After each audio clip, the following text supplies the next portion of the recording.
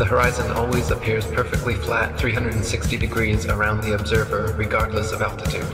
All amateur balloon, rocket, plane, and drone footage show a completely flat horizon over 20+ miles high. Only NASA and other government space agencies show curvature in their fake CGI photos and videos.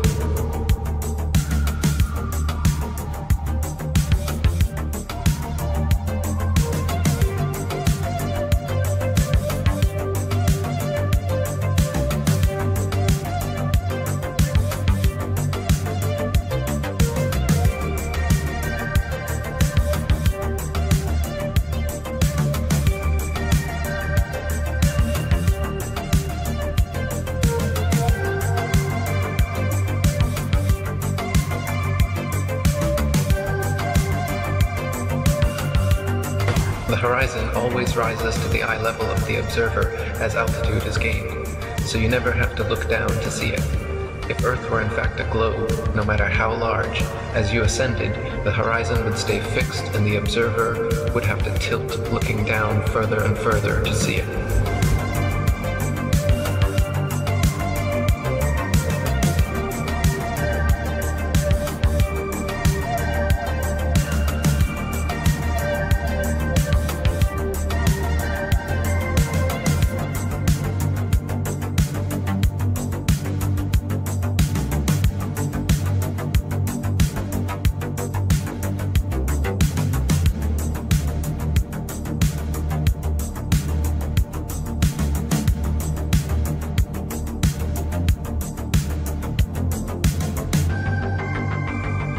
Amateur balloon footage taken above the clouds has provided stunning visual proof that the sun cannot be millions of miles away. In several shots, you can see a clear hotspot reflecting on the clouds directly below the sun's spotlight-like influence. If the sun were actually millions of miles away, such a small localized hotspot could not occur.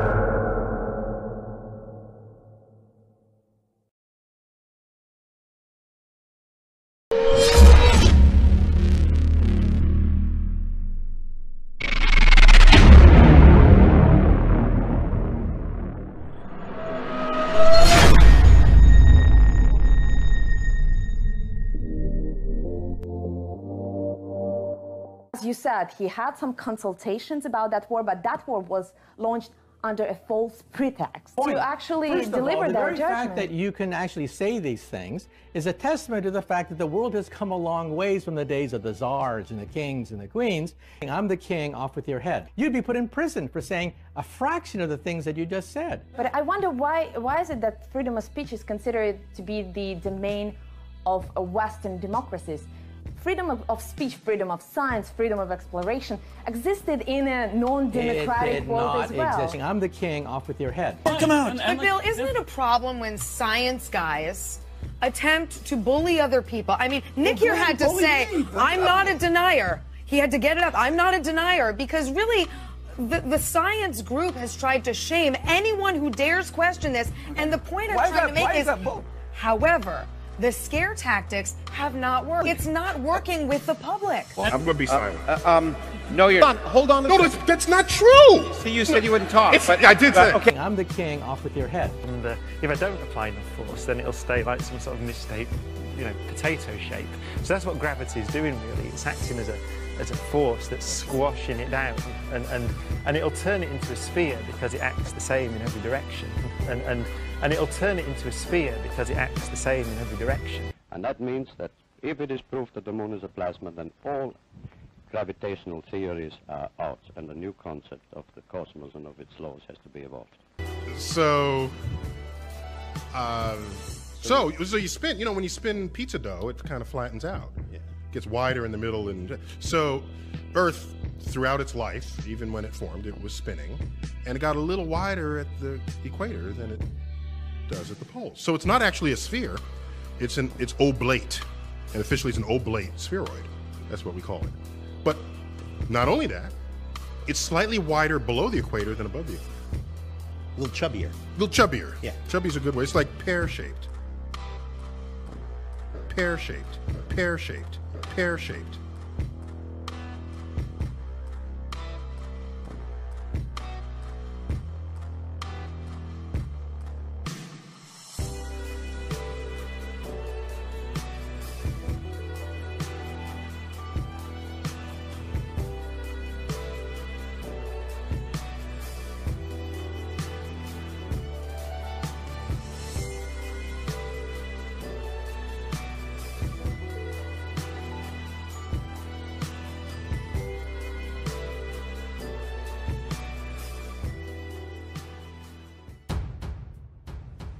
curiosity as to where we are, what we are, is very much more exciting to discover we're on a ball, half of it sticking upside down. It's spinning around in space. It's a mysterious force which holds us on. It's going around a great big glob of gas that's burning by a fuel, by a fire that's completely different than the fire, any fire we can make. Well, now we can make that fire, nuclear fire. No, but that's a much more exciting story to many people than the tales which other people used to make up who worried about the universe, that we were living on the back of a turtle or something like that. They were wonderful stories, but the truth is so much more remarkable. And so what's the pleasure in physics is that, to me, is that as it's revealed, the truth is so remarkable, so amazing. And I have this disease, and many other people who have studied far enough to begin to understand a little of how things work are fascinated by it. And this fascination drives them on to such an extent that they've been able to convince governments and so on to keep supporting them in this investigation that the race is making into its own environment.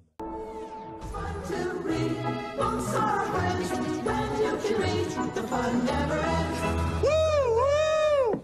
The reading caboose has arrived. I'm Conductor Clark. And I'm Ms. Janice. Hey, who wants to learn about the letter H? I do!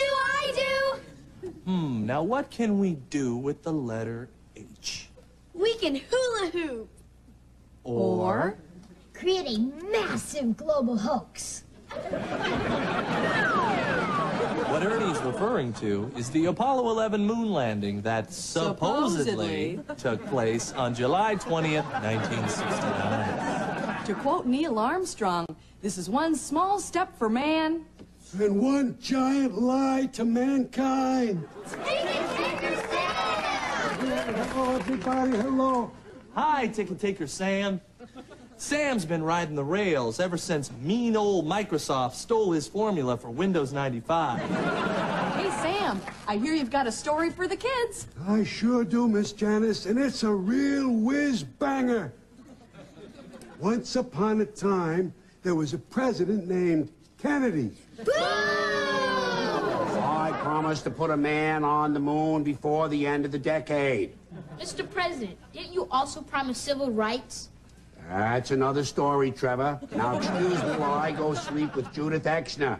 Meanwhile, poor inept NASA couldn't get a rocket into space. Pew! So they turned to Plan B. I'm LBJ. Boom!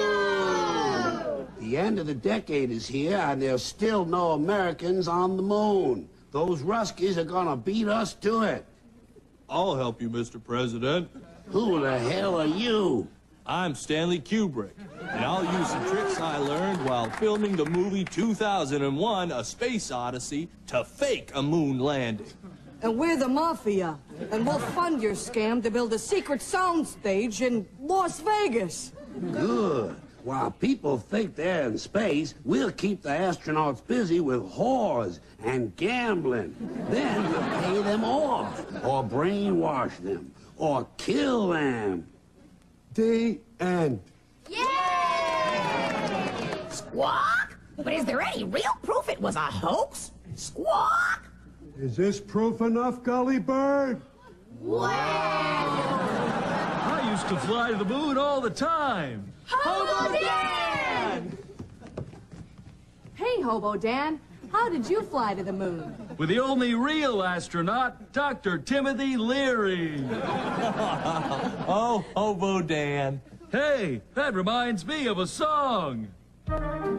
This old moon rocket ain't what it appears to be. Ain't what it appears to be. Ain't what it appears to be. This old moon rocket ain't what it appears to be because it was baked in a kiln in Japan.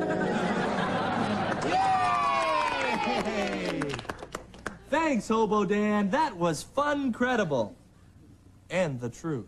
Uh-oh, someone's ringing the doorbell. To the safe room, kids. To the safe room. Well, that's all the time that we have for now. We'll be back with more reading later. Until then, the most important part of reading is reading between the lines. Sayonara, pigs. You have a theory about the moon, and we expect to be able to get observable facts about the moon fairly soon. What is your theory? Well, it is by now rather more than a theory. 10 or 11 years ago, I stated to various scientists that the moon is not a piece of rock, but it is a plasma phenomenon, cosmic plasma, and that this fact will eventually be confirmed. I made certain predictions which were already confirmed in 1958, and the situation now is coming close to a complete confirmation. What will be the result if you're proved to be correct in your theories? The result will be profound and decisive, because it will give proof that a complete reinvestigation of the laws of nature is necessary. Because if the moon is a plasma, no man will ever land on it. The soft landing attempts will all fail. That means that the mass of the moon is less, far less, than is currently assumed. It's in a different state of energy, and it has far less mass. That means there is no more explanation for the tides. If the moon, for example, had only 1,000th part of its current mass, then the tides would only be 2 inches high under conventional theories instead of sometimes 14 feet. And that means that if it is proved that the moon is a plasma, then all gravitational theories are out, and a new concept of the cosmos and of its laws has to be evolved. Aren't you being a bit adventurous, though, because you know that we're going to be able to test out your theories on the moon fairly soon? Well, not anymore. 11 years ago, of course, it was rather taking a risk. I was considered a lunatic, of course. But by now, the evidence, accumulated evidence, is already so much in my favor that I'm not taking any risks anymore. On the contrary, there is scientific views expressed all over the world now that the moon seems to be of a quite different nature of what was assumed. But the Americans and Russians are thinking of landing men on it. Well, that will never happen. Not on the moon. On Mars, on Venus, on other planets, yes. But the moon is definitely, as I assert, a plasma. Why has nobody been to the moon in such a long time? That's not an 8-year-old's question. That's my question. I want to know, but I think I know. Because we didn't go there, and that's the way it happened. And if it didn't happen, it's nice to know why it didn't happen, so in the future, if we want to keep doing something, we need to know why something stopped in the past that we wanted to keep it going.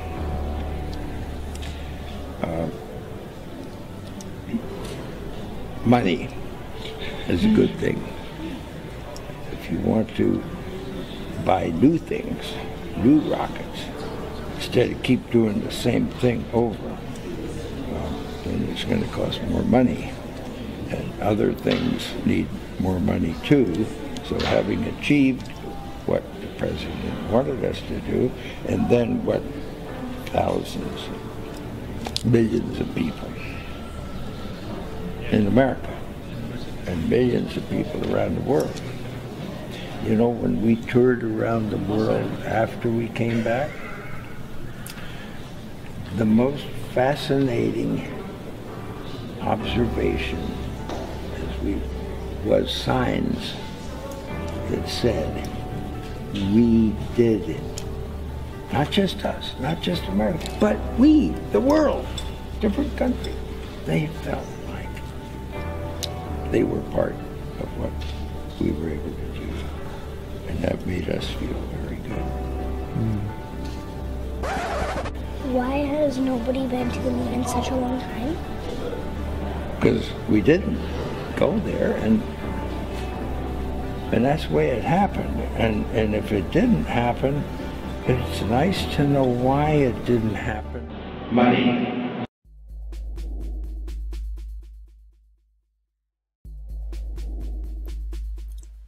I'm going to just show you something. This is the moon in the middle of the day. The shadow is below and the light is upwards and away from the earth. The shadow separator line is not curved, it's straight. We are being told that the shadow on the moon sometimes is from the earth, but usually because of the angle at which the sun shines on it. However, the sun is over there and should illuminate the whole moon, making it a full moon. But the lit part of the moon requires the sun to be way over there above the moon. We're being told that the light from the moon is a reflection from the sun, As the sun moves across the sky, the moon's phases does not change and are not dependent on the position of the sun, so this cannot be correct. The moon's phases are independent of the sun. Unless the moon is made of a reflective surface, it cannot reflect light. It seems to create its own light. Objects in moonlight cast shadows in the night, and the light is colder than sunlight. But if it creates its own light, why isn't it fully illuminated all the time? Has it got an internal light that only illuminates half of the moon and goes around like a lighthouse? The moon should be in complete shadow and not be visible in the daytime, because 12 noon I'm facing the sun directly, which means the moon is between us. So the sunlight can only illuminate the other side of the moon, the side that faces the sun. This is not what I'm experiencing. The part of the moon that is in shadow also seems transparent because it inherits the color of the sky. Its shadow side and the craters on the illuminated side are blue in the day and black in the night. Are rocks transparent? If we examine the border region between the light and dark, we see an uneven line, indicating structure and an external light source.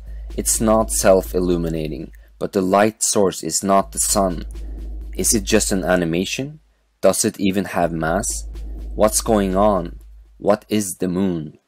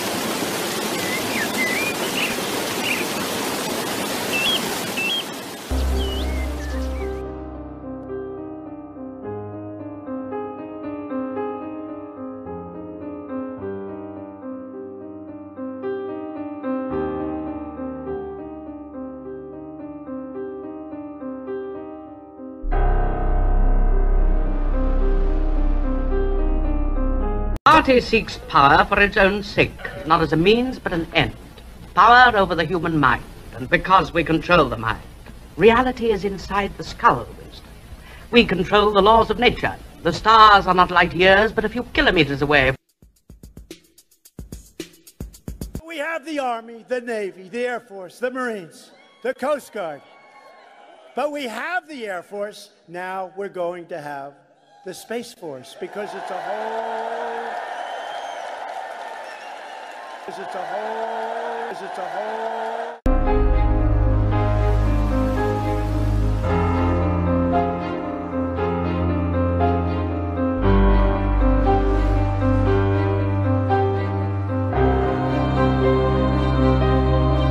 We're flying so high, we're cracking the sky. Gonna fly out of this dome, my girlfriend and I.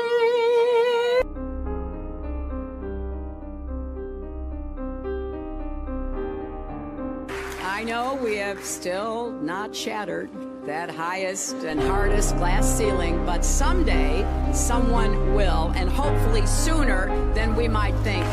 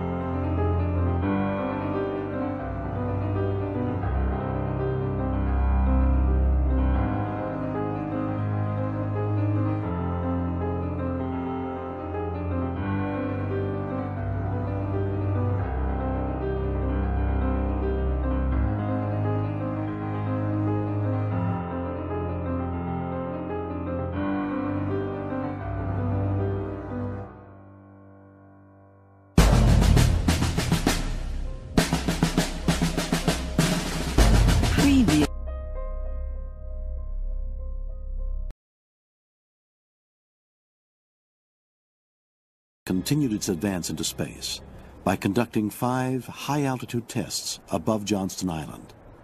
Most of these bombs were carried aloft by the Air Force's Thor missile to continue the research of neutralizing incoming enemy warheads.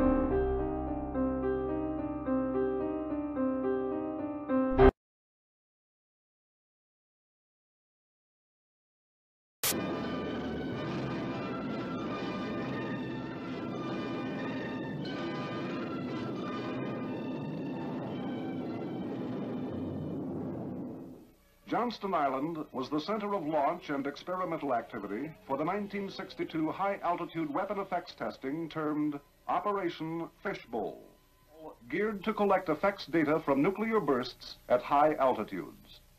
Standing offshore were 9 instrumented test ships, vital links in the fishbowl effort. On islands south of the equator, in Johnston's southern magnetic conjugate area, a variety of instrumentation to collect effects data was set up for fishbowl. All in all, of the 266 fishbowl instrument stations, 156 were on land, while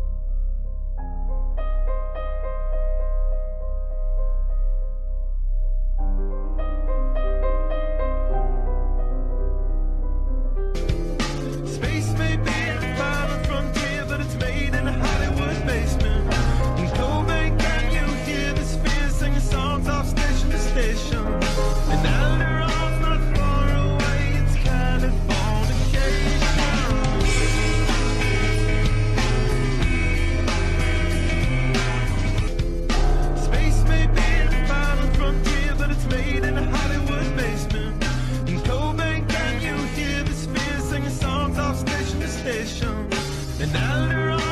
From the earliest known depictions of the Earth, it's always been flat and enclosed by a dome. The Egyptians, Norse, Hindus, Mayans, Incas, Navajos, Hebrews, etc. all knew that the Earth is flat and covered by the firmament, which is basically an impenetrable barrier encapsulating the flat plane. The flat Earth model dominated for thousands of years. It wasn't until 1543 that Nicholas Copernicus proposed the heliocentric model of the universe. But even with that, flat earthers and the flat Earth model still went strong all the way up into the 1900s. We see proof of that with books like Zetetic Cosmogony by Thomas Winship, published in 1899, Terra Firma, The Earth Not a Planet, Proved from Scripture, Reason, and Fact by David Wardlaw Scott, published in 1901, or even Kings Dethroned by Gerard Hickson, published in 1922, where the author details all of the problems with heliocentrism and the mistakes made by people like Copernicus, Einstein, Newton, Kepler, etc. So we see from the beginning of time all the way until the 1900s, the flattened stationary Earth was going strong. In all honesty, flat Earth has never died. But for the sake of this video, we'll say up into the early and mid-1900s. In a magazine from August 1931 called Popular Science, explorer Auguste Piccard went on record stating, "It seemed a flat disk with an upturned edge after ascending 10 miles high on a balloon." 10 miles is only a little over 50,000 feet. Today we have balloons going up to 121,000 plus feet, which is almost 23 miles, and the Earth still shows nothing but flatness.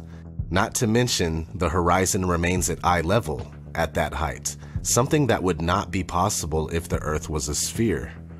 Mainstream science says that curvature becomes visible at 35,000 feet. It simply is not so. Now let's run through another timeline, the timeline of trying to hide the flat Earth. Now we're going to exclude Copernicus here. We know that heliocentrism, spinning ball Earth, has been pushed since the 1500s, but it wasn't until the 1900s that moves were made to hide the true shape and nature of the Earth. In fact, they started programming us in 1912, before Earth's shape was even proven, supposedly. With the founding of Universal Pictures, we have been shown a spinning globe before every movie by that company for over 100 years. But anyway, that started in 1912, and we kept cruising, and in 1946, we have Operation High Jump, where an expedition to Antarctica was led by Admiral Richard E. Byrd. They say they went to Antarctica to train, test equipment, and test the possibilities of establishing and maintaining military research bases. They claim to have charted the Antarctic coastline during this time. Who knows what else they found? Fast forward a little bit. 1955, Operation Deep Freeze. This is just an expansion of High Jump, where more research bases are added to Antarctica. Fast forward a little more, 1958. NASA is established, followed by the proposal of the Antarctic Treaty in 1959, and the implementation of it in 1961. The treaty basically puts Antarctica off limits to civilians, with the exception of guided tours that are carefully supervised. In 1962, Operation Fishbowl takes place. Now this is where people start thinking that they found the firmament or dome during Operation High Jump or Operation Deep Freeze, because for some reason, they started firing nuclear missiles straight up as if trying to mess with the firmament somehow. And not to mention the name of the project, Fishbowl, easily symbolic for the enclosed nature of our world. A lot of people don't believe in nukes, nuclear weapons, but I obviously can't confirm one way or the other. Just do your own research. Okay, so the same year, 1962, JFK gives his famous "We choose to go to the moon" speech. Now, I think all of these events tie into these guys finding out about the true disposition of Earth, including the crystalline canopy that we can't get past. Keep that in mind. They know we are trapped in and we can't leave. And they choose to pretend like we can leave, which comes back and bites them in the ass later. We'll get there, but let's continue. 4 years later, 1966, Lunar Orbiter 1 captures the supposed first ever picture of Earth from deep space. 2 years after that, in 1968, Apollo 8 captures this. In 1969, they capture this after Apollo 11 lands man on the moon for the very first time. And in 1972, on their 6th and final trip to the moon, we get one of the most famous pictures of all time, the blue marble. These alleged pictures of Earth, especially 1972's blue marble, are the entire reason behind pretending to go to the moon in the first place. The spherical Earth, flat Earth debate is over. All the ancient cultures of the world and all of the authors writing flat Earth books well into the 1900s are incorrect. The Earth is not flat. NASA has proved it. It's over. You live on a spinning ball, just like Universal Pictures predicted. Only one problem with that. It's now 2017. Curvature cannot be detected by anyone on Earth. Motion can't be detected, nor has it ever been proven, and now all of a sudden we can't figure out how to get past low Earth orbit. Early in the next decade, a set of crewed flights will test and prove the systems required for exploration beyond low Earth orbit. NASA's next spacecraft, already being built and tested across America, will do those things and more. This is the spacecraft that's going to take humans to explore the solar system. It's the next big step for NASA in exploration. Called the Orion Multipurpose Crew Vehicle, or MPCV, this next-generation spacecraft will enable America to explore beyond low Earth orbit. As we get further away from Earth, we'll pass through the Van Allen belts, an area of dangerous radiation. We must solve these challenges before we send people through this region of space. The kinds of technologies that we're testing out on space station are definitely helping us with our goals of going beyond low Earth orbit. I think and many would consider it maybe even science fiction. The plan that NASA has is to build a rocket called SLS, which is a heavy lift rocket. It's something that is much bigger than what we have today, and it will be able to launch the Orion capsule with humans on board, as well as landers or other components to destinations beyond Earth orbit. Right now, we only can fly in Earth orbit. That's the farthest that we can go. And this new system that we're building is going to allow us to go beyond and hopefully take humans into the solar system to explore. So the moon, Mars, asteroids, there's a lot of destinations that we could go to, and we're building these building block components in order to allow us to do that eventually. Low Earth orbit is between 99 miles and 1,200 miles away. So we'll say that we can't get past 1,200 miles, and that's a big problem because the moon, according to the heliocentric model, is about 237,000 miles away. Now that's a big difference. Why was it so easy to go to the moon 6 times between 1969 and 1972, but we can't go even 1% of that distance now in 2017? Yeah, 1%. We can't even go 1% of that distance. Of course, they blame it on the idea of a radiation belt, but the truth is that the Van Allen belt is a cover story for the firmament. We live on a flat plane inside of an enclosed structure. It has always been this way, and it will always be this way. The ridiculous notion of us living on a spinning ball darting through infinite space is very new on the complete timeline of mankind. And at the rate things are going, it won't be around much longer. The deception of heliocentrism will have been a very short-lived attempt at removing man from his and her divine nature.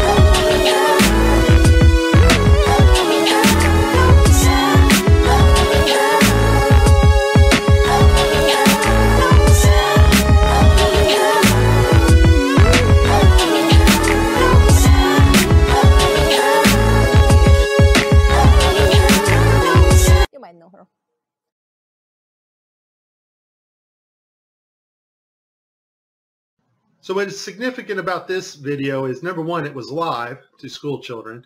Number two, we have this stuffed animal that is transitioning in on another video channel. And the actor is able to reach up and grab this doll in real 3D space and manipulate this doll with their hands. And so the only way you're going to pull that off is with one technology. And that technology is virtual reality. Next segment, I'm going to show you how NASA grabs objects in 3D space, rotates them around, manipulates them. They can do this with water, with cloth, anything. And the cool thing about it is we can take what they're doing, what they're seeing with their contact virtual reality augmented lenses, and put that on a separate video layer live. So in this clip, they're talking live feed, and we have a astronaut go by us in the background, obviously trying to give it a more realistic, spacey, station busy effect. The only problem is the camera that was supposed to mask this harness out, or the video feed, is not working. And so we see the guy come flying along in a harness on his wires. Pretty amazing. But that's not all that goes wrong here.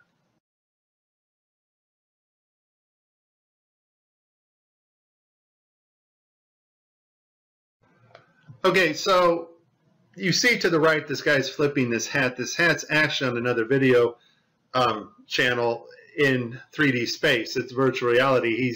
They're wearing augmented contact lenses so that they can interact with these 3D objects. Now, in this scene, the guy on the left in the green shirt, he thinks he sees an object in 3D space that's being broadcast to him. So he grabs it and he puts it off to the side. He's looking straight ahead because he's looking at an object rotating in front of him, but the video channel is down that is supposed to show the viewers what we're supposed to see, and so we don't actually get to see the object that he is seeing. And I would just sum this up as a very terrible, bad, horrible day for NASA doing live feeds.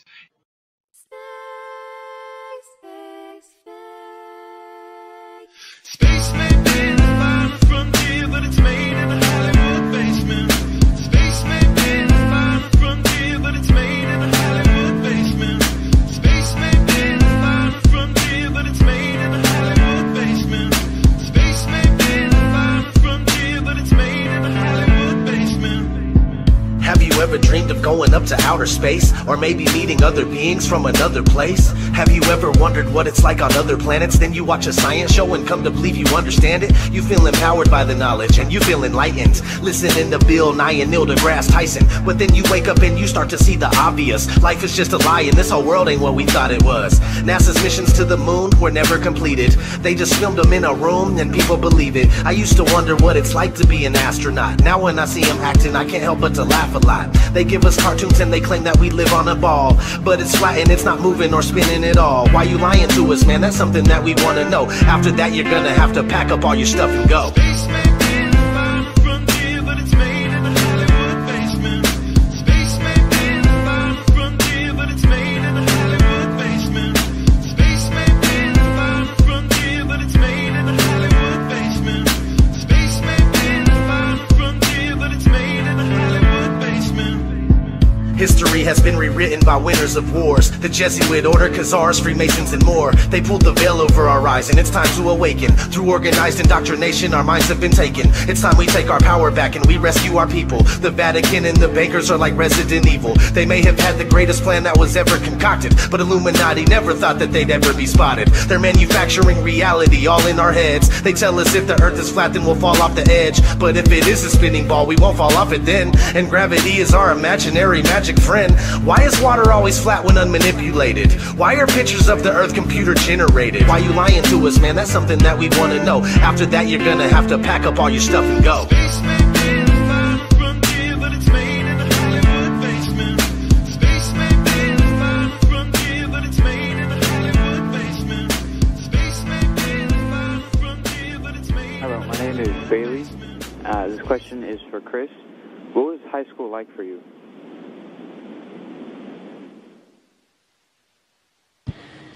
Well, it was the 1980s, so the music was different, the hairstyle was different, the clothes we wore were different than today, but probably in 5 or 10 years it'll be the same.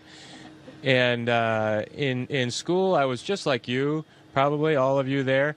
I tried my best. I didn't always succeed, didn't always do well, but I put my best effort into school.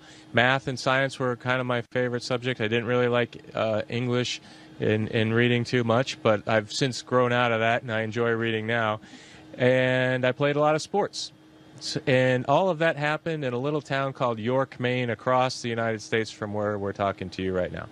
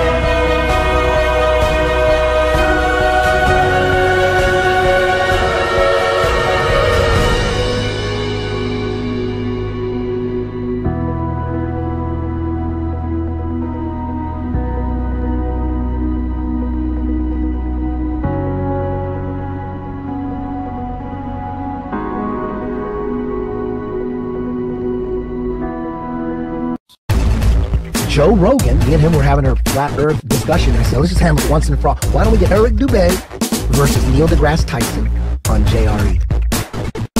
That would destroy the internet.